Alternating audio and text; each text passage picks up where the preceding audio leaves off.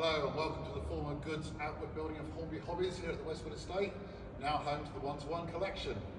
I'm Graham Glees, Chairman of the Trustees of the Heritage Electric Train Trust. I'm here to give you an update on the situation regarding the restoration of its 4 sub-unit 4732, which will be an exhibit here at Margate. 4732 has been here at Margate now for 5 years. Initially it moved here for storage, but now we have reached agreement with One Collection that the unit can be restored and become a permanent exhibit here. The first coach to be restored is driving motor brake 12796. This is now designated Car 1, and the Heritage Electric Trains Trust has launched the Car 1 project to raise the funds to have this vehicle transported off-site and professionally restored for display here at Margate.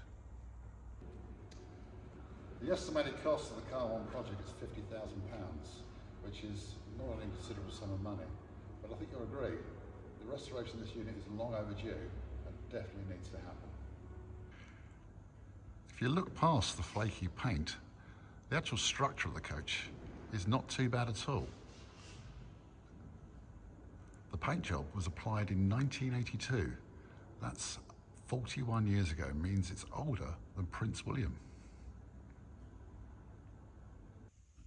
The distinctive Trojan maquette is still here from those last years in service.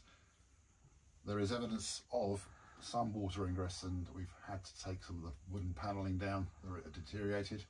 So there's work to be done here, definitely, to bring this coach up to scratch. It's not that straightforward. That's why we estimate about £50,000 is going to be needed on this vehicle.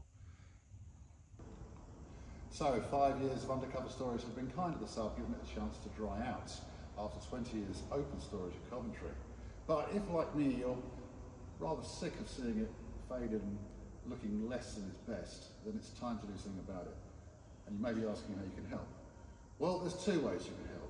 One, you can sign up to our 750 supply scheme donation pledge. There'll be details of that in the comments section. Or we'll be launching a Just Giving to fundraise towards the £50,000 target for the restoration of this coach. Hopefully you'll be able to support us in one of those 2 ways, and thank you for